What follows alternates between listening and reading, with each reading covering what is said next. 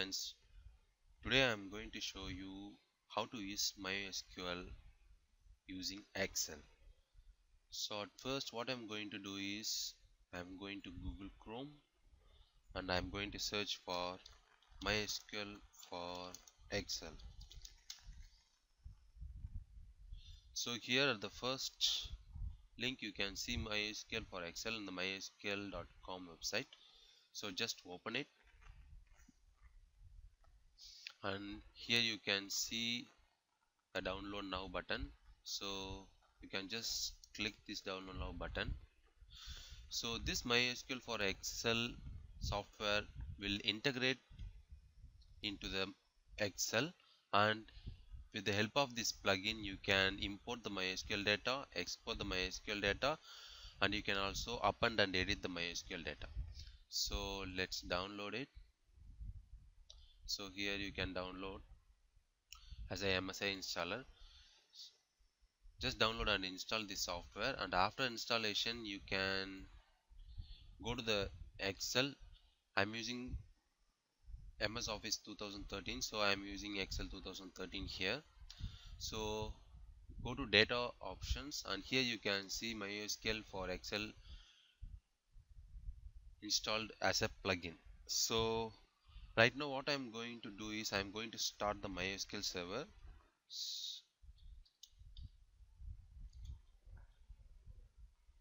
So let's start the exam control panel to start the MySQL server.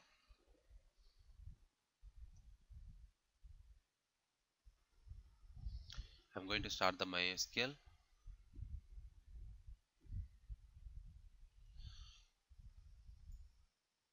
So it was in a running status. So let's open the MySQL for Excel in the Excel.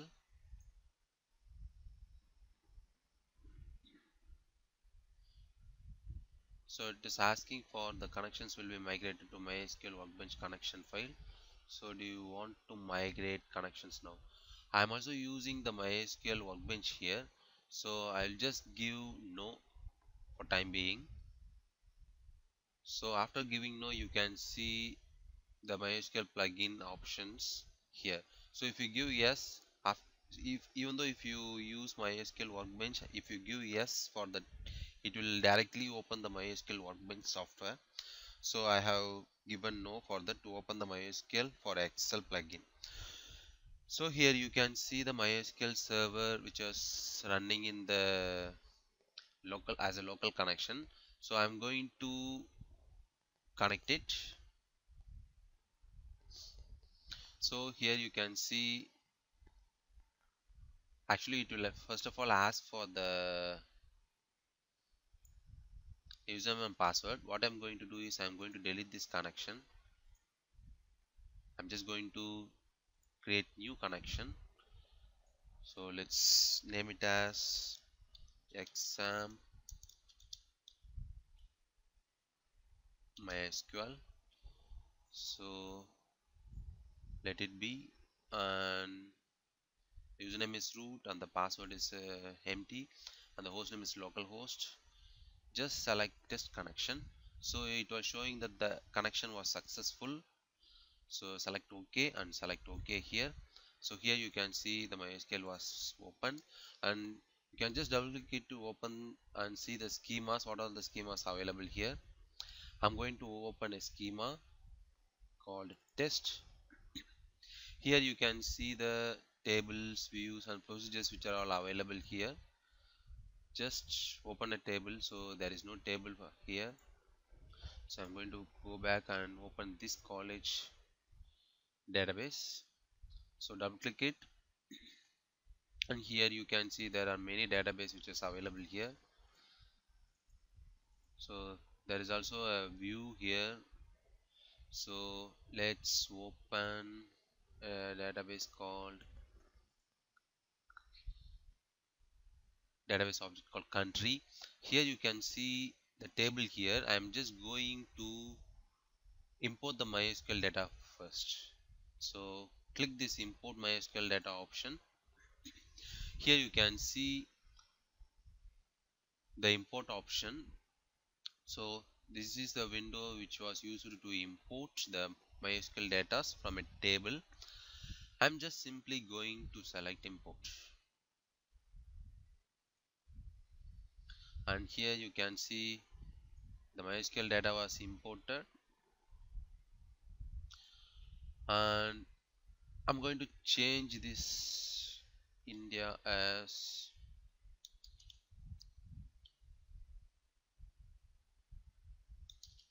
China. So I have changed it successfully, and now what I'm going to do is I need to write this data into the database. So what I'm going to do is,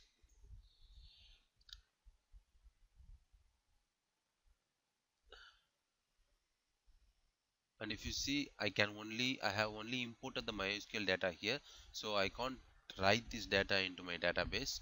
So what I can do is can delete this, and I'm just going to select edit MySQL data here. So here I have just selected, and now I can select the option called import. So here the data was imported, and if you see here, there is an option called revert data commit changes. So if you see this option, this is the live database which you are going to edit. So I'm going to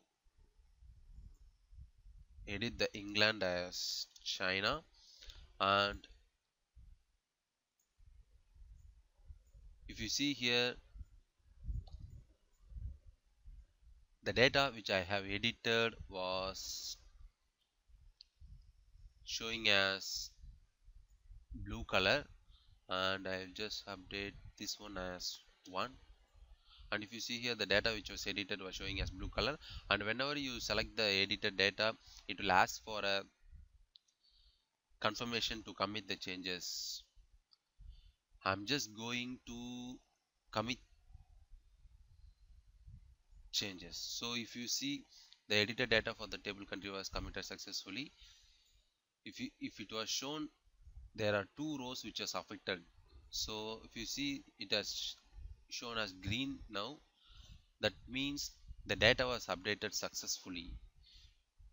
So select OK, and just select another sheet. Now we can just import the MySQL data and see. So here you can see the data is China now, not England, and here it was 1. Before that it was shown the null. So this is how you will use the MySQL data to update the data. And now let's see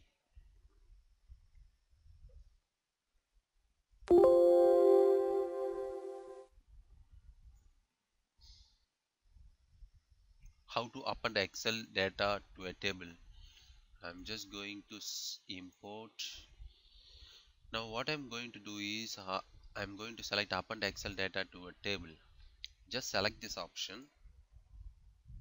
So it was asking for a append data to MySQL table. So it is asking for a confirmation. Here you need to enter the data to append it to the current database. So right now I'm just going to map this one. I'm just going to select append. So here you can see the column mapping for a column is incomplete. You want to proceed. I'm just going to give S and check it. No, it was not mapped correctly. I'll just select this first row contains column names. So here I'm just going to append it. Just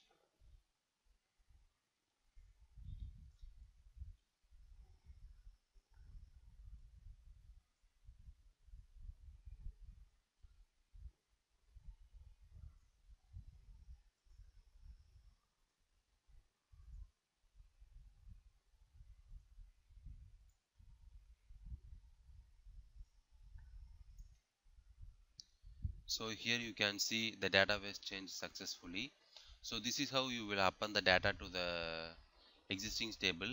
So I need to revert the changes first.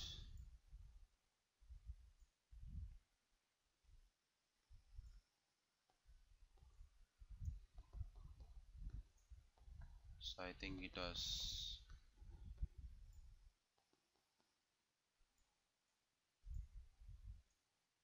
so that was appended. So that was appended. So I will just change it later. So this is how you will use the MySQL for Excel plugin in Excel. So there are more and more options which is available, like SQL query options, session settings, and the connection options. So you can use these things to edit the MySQL data in using the Excel 2013 or Excel 2007. You can also use it in Excel 2010 also. So just download it from the MySQL website and you can use it without any issues, because it was available directly in the mysql.com itself. So use these options and enjoy your tutorial, and thank you for watching the video.